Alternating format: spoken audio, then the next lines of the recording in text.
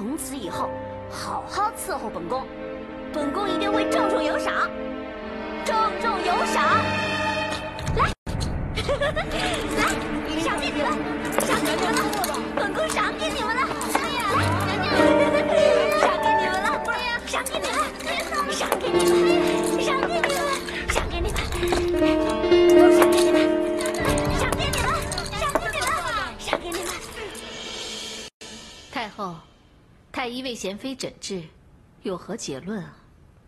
怀孕心切，私已成狂。太后，贤妃整日在宫中嬉闹也不是办法。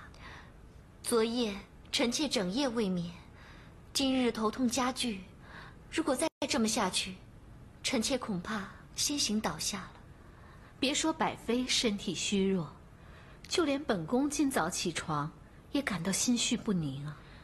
太后，如果再这么闹下去的话，恐怕还会影响皇上休息，请太后圣裁。哎呀，想不到啊，皇上的嫔妃本就没有几人，却都连遭不幸。李上公，你有何良策，帮哀家解此困局？贤妃病情如此严重，不如把她迁往行宫暂住，让她好好养病，也不打扰后宫。康复之后再做打算。好啊，这也是暂缓之计。太后，把贤妃迁往行宫，既远离京城，也不方便照顾，倒不如把贤妃关进冷宫，既有人看管，也不需要劳师动众。万妃言之有理呀。太后，冷宫是囚禁后妃的囚牢，贤妃虽然犯病，但她从未有过。如果把她打进冷宫，似乎不太合理。哎呀，也是啊。李上公，本宫听说无恒殿是给年老有病的宫女做终老养病之地，那儿离皇上、太后的宫室甚远。倒不如先把贤妃迁至该处，等日后有所好转，再做定夺。百妃娘娘所言甚是。太后，属下认为无恒殿比起冷宫，是更合适安置贤妃的地方。好，既然如此，那就将贤妃迁去无衡殿吧。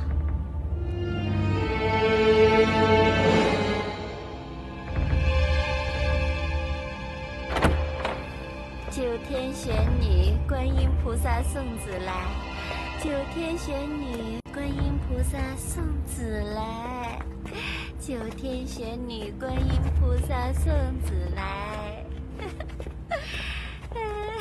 九天玄女观音菩萨送子来，九天玄女观音菩萨送子来，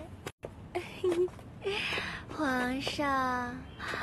我要生皇子了，我要生皇子了。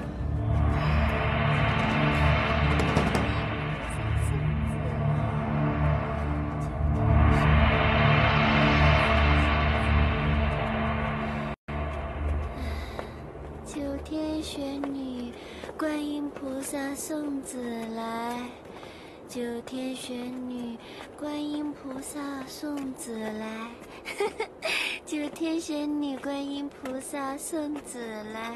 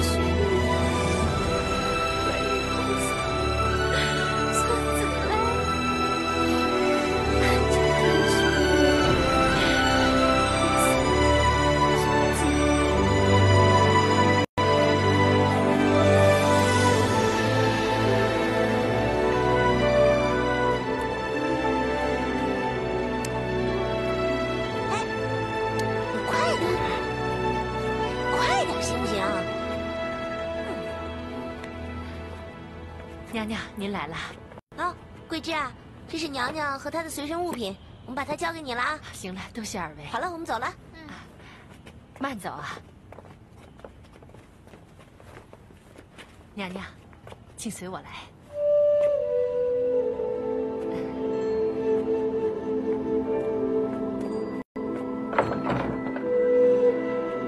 娘娘，春华已经跟奴婢说了娘娘的处境。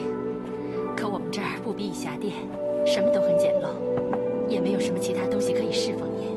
不过娘娘有什么需要，就尽管跟奴婢说，奴婢会尽力为您张罗的。桂枝姐，谢谢你。您这样称呼奴婢，奴婢会折服的。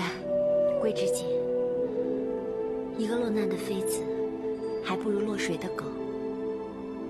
你能真心待我，我已经很感激了。以后就不用行主仆大礼了。好了，别想那么多了，您就安心休养吧。奴婢去给娘娘热点饭来。啊，谢谢。少长院，桂枝姐，有劳你了。哎呀，别客气，你们慢慢谈。春华，我和孩子的2条命是你救的，请恕我一拜。娘娘，千万别这样。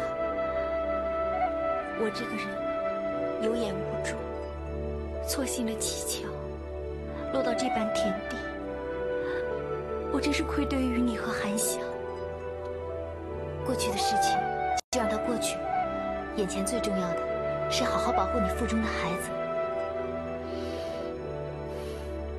来，我们坐。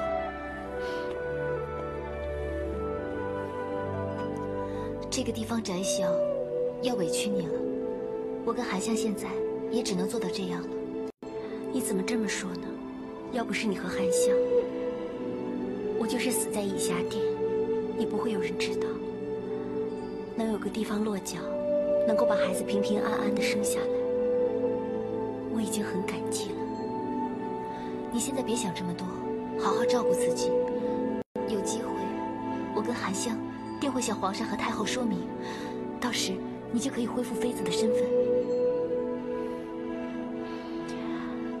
经历了一番波折，什么荣华富贵都不重要，现在最重要的就是能够把孩子平平安安的生下来。对，这是最重要的。这里是无痕殿，是个没有人理会的地方，你在这安心休养。万贵妃她是不会来这里找你麻烦的，好好照顾你腹中的孩子吧。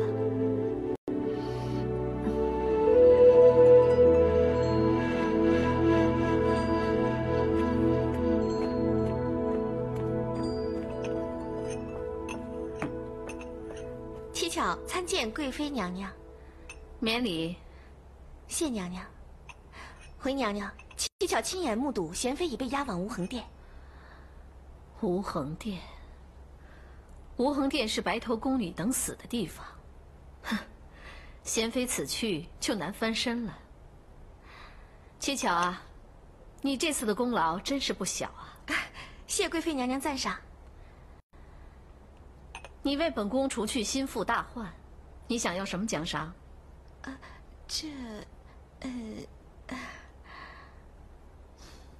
直说无妨。七巧想当司制，望娘娘成全。你想做司制？是啊，张司制近日身体抱恙，司制房暂由吴长制主理。如让吴长制接任的话，七巧中途无力插入。望娘娘此时向李上宫施压，让七巧主政司制房。好，本宫就去请李上宫到此相谈。映月，去请李上宫。是娘娘。谢娘娘成全。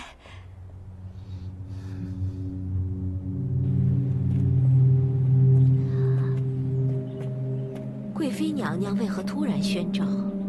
映月啊，你可知何事？回李上宫，贤妃娘娘被迁往无痕殿中，灵长一暂时无处下降，所以来求贵妃娘娘，想在上宫局得到新的职务。七巧能请动贵妃娘娘做说客。灵长一待人接物八面玲珑，哪有请不动之理啊？听说他对司制一职甚有兴趣。七巧想当司制？哼，他未免太想一步登天了吧？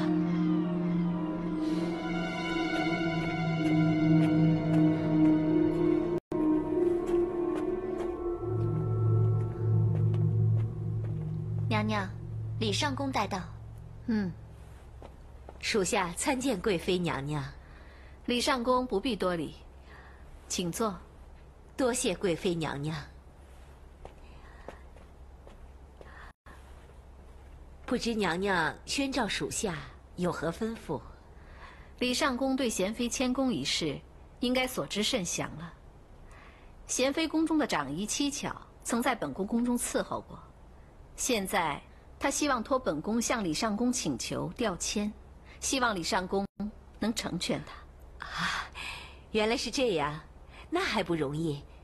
只要任何妃嫔宫中有空缺位子，又能容得下她，只需一纸通令，上宫局哪有不批之理？但是七巧并不想进其他妃嫔宫内伺候。七巧，你想到何处入职？你有何想法？直接向李上宫请求吧。回李上宫，七巧知道张司制近日身体欠佳，七巧愿为他分忧。分忧？你只在宫中当长医，制作宫衣，织锦之事，你一窍不通，你如何替张司制分忧啊？李上宫，你说七巧当司制，她是行还是不行啊？回娘娘，行，不是不行。不过，七巧要想当司制，还有一条很长的路要走。首先要到司制房，练就一手好针线活儿，继而设计的宫服，要得到宫中后妃们的喜爱。晋升长制后，还得其他几位长制心悦诚服，才可推举他当司制。哦，原来司制房升迁也有这么多规矩啊！七巧，看来本宫要说服李上宫，让你做个现成的司制，是不可以了。李上宫，有劳你走这一趟。娘娘不用客气，恕属下在此多言。七巧，你若想当司制、司摄、司侦等职位，还是要多下苦功才行。七巧，你听到了吧？你是本宫宫中的旧人，本宫也很想你有个好去处。只不过有些事还是要靠实力的，本宫真的是无能为力。奴婢知道。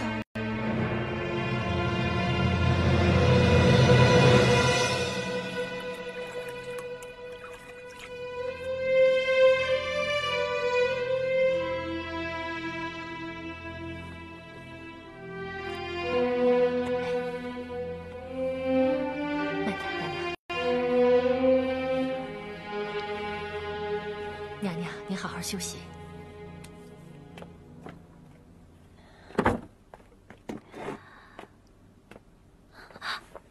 桂枝姐，娘娘，什么事啊？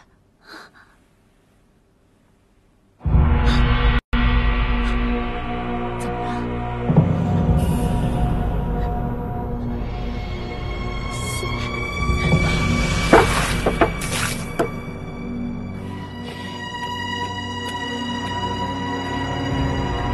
桂枝姐，怎么了？春华，贤妃娘娘她出事了，快走！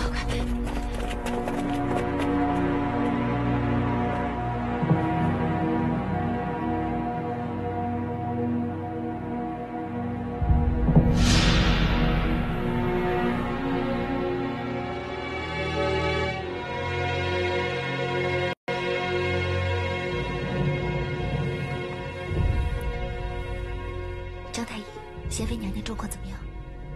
娘娘喝了下台药，可能会休诊。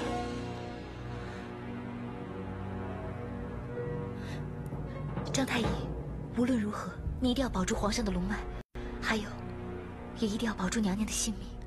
下官尽力而为吧。往后的7天是最为重要的。娘娘除了服药之外，只能躺在床上静养，不能下地走动。所有的事情必须有人伺候。可是无恒殿中人手并不多，我怕万一耽误，会伤及龙毅啊。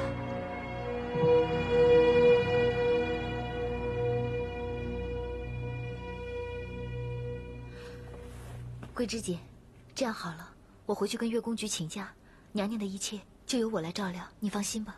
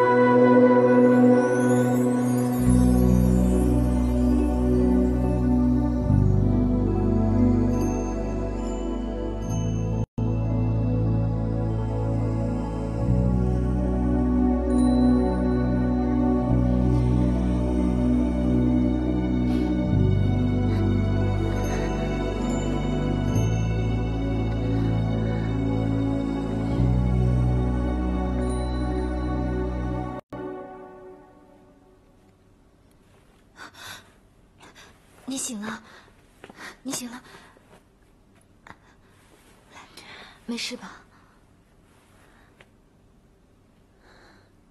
没事。张太医来看过你，说你有点小产的征兆。这几天你要好好躺在床上，哪里都别去，安心养胎。对不起，春华，你对我这么好，我还这样对你，对不起。还记得小时候，你在市集拉住那位大婶儿，不让她打我。从那天开始，我已经一生一世把你当成我最好的姐妹了。所以我对你好是应该的。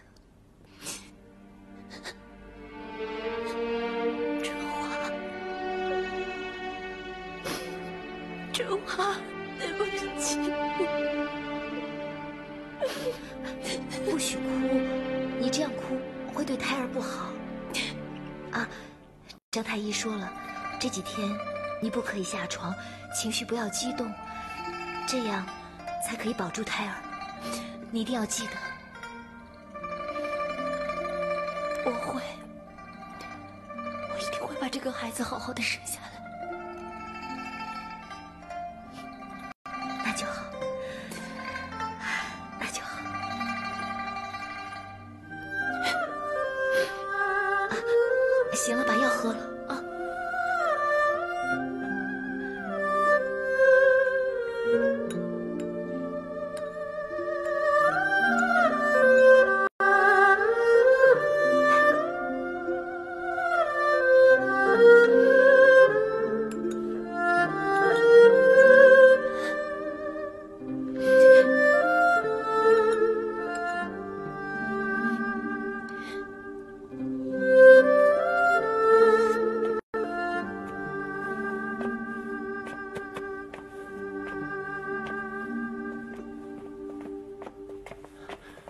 回长宫，末将打听到夫人称病，向月宫局告了假，却不见在住处休息。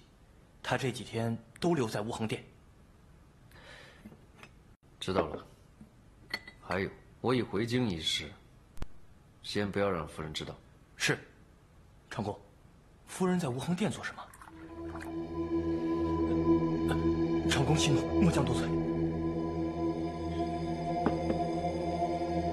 夫人逗留在无恒殿一事，千万不可向任何人提起，知道吗？是。退下。是。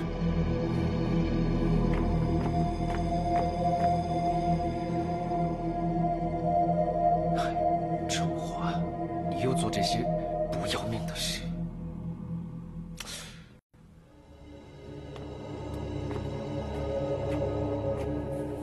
姑姑，我可以进来吗？进来吧。姑姑，是什么风，把你这个宫中红人吹到我这儿来了？哎呀，您就别奚落我了吧。不是吗？在宫中谁有你这个本事？一仆二主。哎呀，姑姑，你真是异想天开，还想一步登天，登上司职之位，和我平起平坐。你进宫才多久啊？你有什么功绩啊？哎呀，姑姑，你完没完呐？怎么？给我丢尽面子，我说你两句都不成？你知道吗？你干的好事，整个上宫局都传得沸沸扬扬。张思治气得病了不说，周思舍、王思善、何思珍都拿话来噎我，说我有个好侄女，20出头便想当司治，我真是羞得想找个地缝钻进去。在宫中，除了你，还能有谁让我如此尴尬？姑姑，我也只是想早点出人头地罢了。也是你教我的，在宫中如果不极力争取的话，很快就会落于人后的。你这叫极力争取，你这叫丢人现眼、忘恩负义。贤妃怎么会落得如此田地？你又怎么会和万贵妃有这样的交情？你真的以为宫中的人心里都不明白？明白又怎样？我做也做了，谁爱说什么就说什么去吧。好啊，你既然那么硬气，你还来找我干什么呀？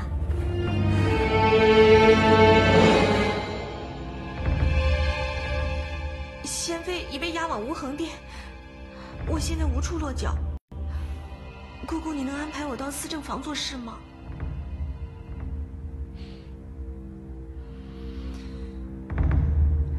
司政房？你懂得做什么呀？啊？要你做回一名普通的宫女，你愿意吗？当掌政，你做得来吗？啊？那我现在该怎么办呢？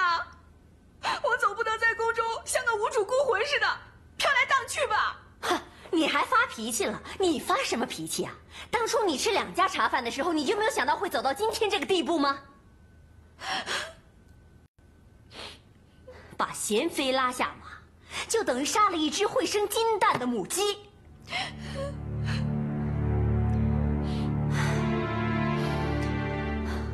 我早说过，你道行不足就别玩那么多花样，到头来只会害了自己。你偏偏就是不听。姑姑，我错了，那我现在该怎么办？你总得说句话呀。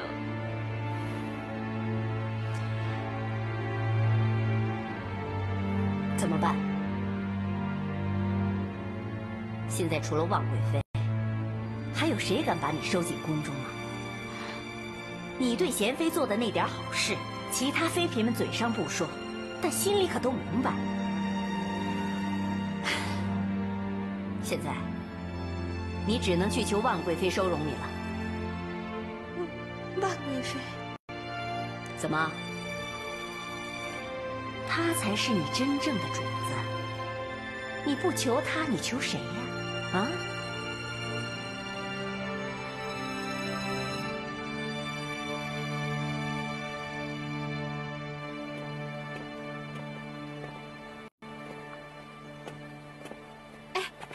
明月，娘娘睡醒了没有？我可以进去见她了吧？慢着，娘娘是醒了，不过还在床上歇息，不想梳妆见人。是我的事，你的事我已经向娘娘禀告了。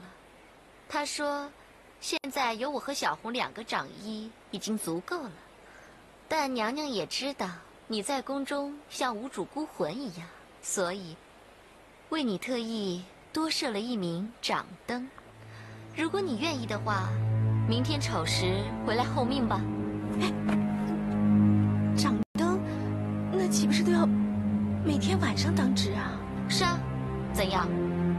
觉得辛苦不想干的话，我替你向娘娘禀报，替你推了这差事。哎呀，不要，我做。那好，明天丑时你来候命，记得别晚了。你知道的，娘娘最不喜欢属下没规矩。我知道。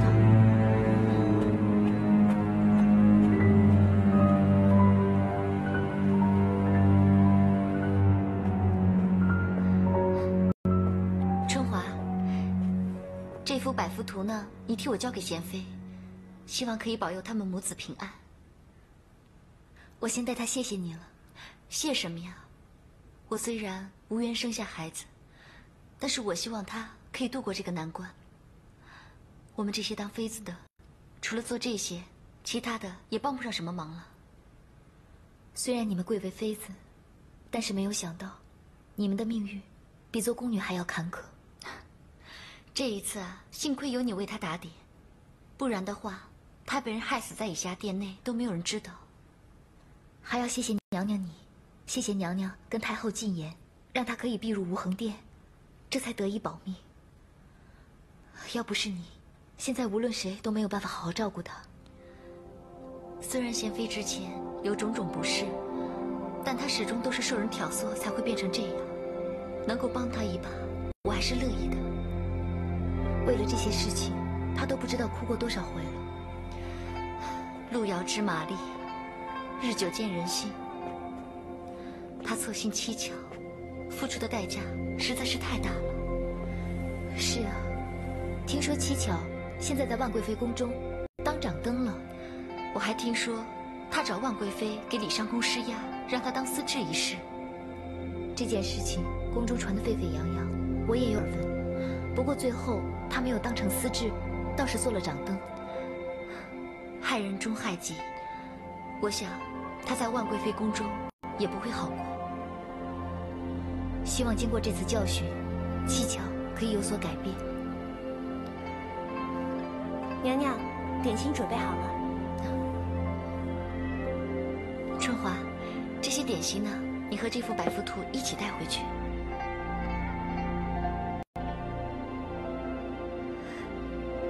谢谢娘娘。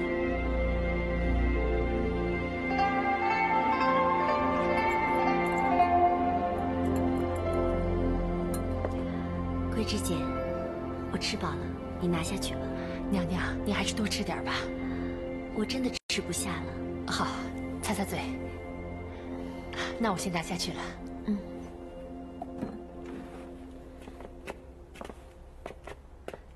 娘娘今天胃口如何？还不错，吃了小半碗呢。好，有劳你了。娘娘，春华，看来你气色好多了。还不是有你们照顾。春华，谢谢你这几天这样的照顾我，我实在是过意不去。你别这么说，别说是我们以前的情谊，今天要是换了其他的妃嫔，遇到这样的事情，只要我春华能做的，一定尽力而为。你这样说，我对我之前对你所做的那些事情，更感到无地自容。都说了不要再说这些了。对了，这个啊是百妃娘娘送给你的百福图，她说啊要让你福星高照，顺顺利利的生下龙子。还有这个呀，她说呢是特别好吃的点心，一会儿你饿了可以吃一点。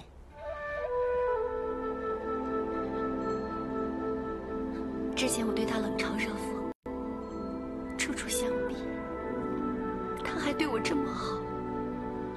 含香一向与世无争，她不会把这些事情放在心上的。实在是太过分了。你要是有机会见到他，替我赔个不是。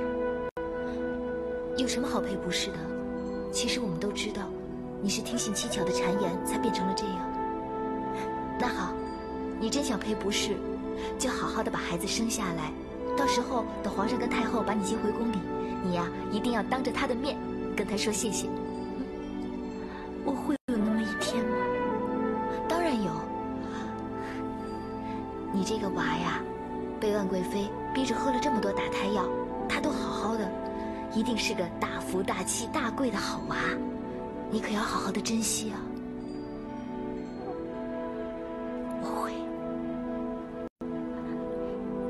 我会做到的。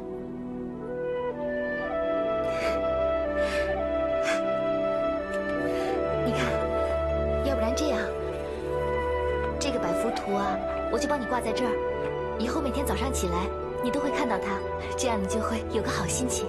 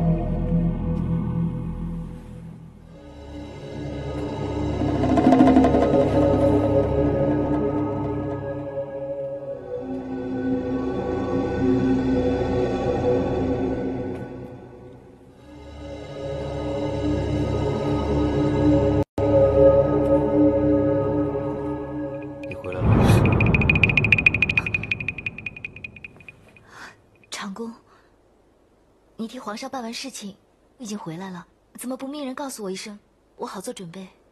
我是西厂厂工啊，西厂做事一向机密，怎么可能会事先通知你？这么晚了，你去哪儿了？我这几天不太舒服，所以都没有去月宫局。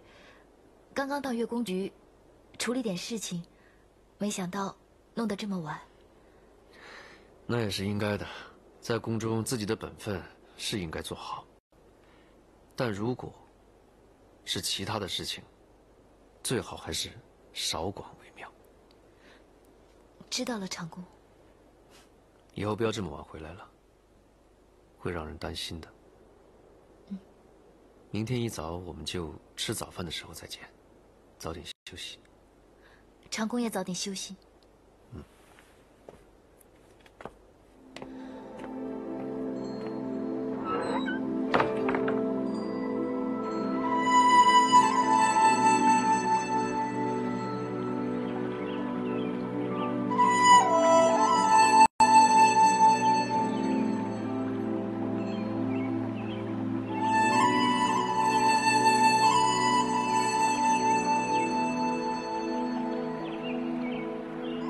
相信长公也是一个惜才爱才之人，请放杨月宫一条生路。要是长公不嫌弃，春华愿意一辈子当长公的对视。春华，不要！春华是宫里的女人，留在宫中是必然的。能有像长公这样位高权重的人当对视，是宫女的荣幸和福气。如果你珍惜我们之间的友谊，那就好好的珍惜自己的生命。春华，春华，你为我所做的一切，让我怎么能原谅我自己？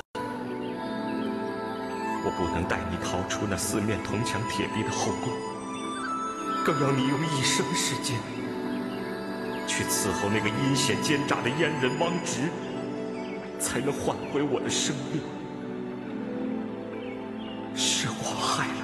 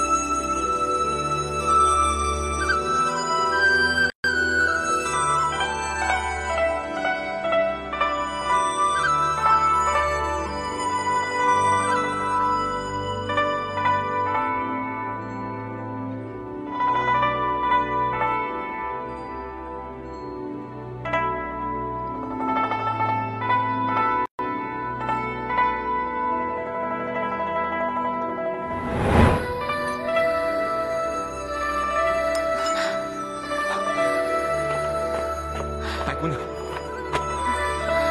你的手在流血。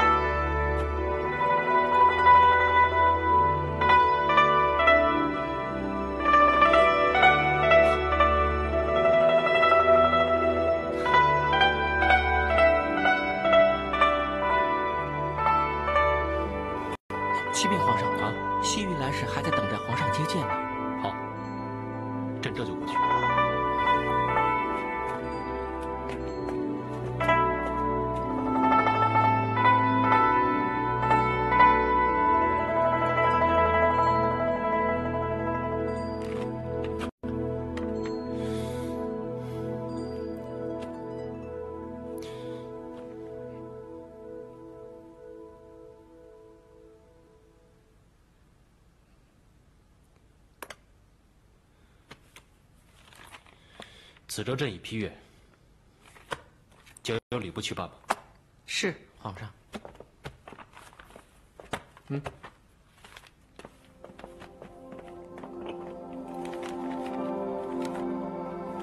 皇上，先喝杯茶，休息一下。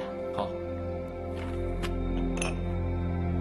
皇上，那今天晚上您驾幸何处呢？朕今天就去同心殿了。同心殿？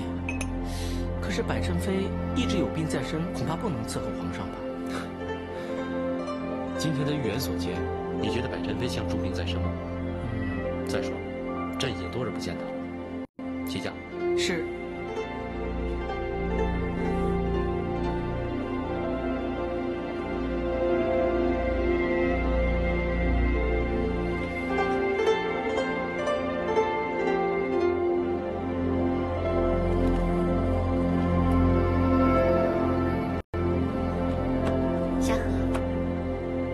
熄灭灯火，关闭宫门，替本宫卸妆更衣。是，娘娘。皇上驾到！臣妾不知皇上驾临，有失远迎，请皇上恕罪。不知者无罪，待妃快快请起。谢皇上。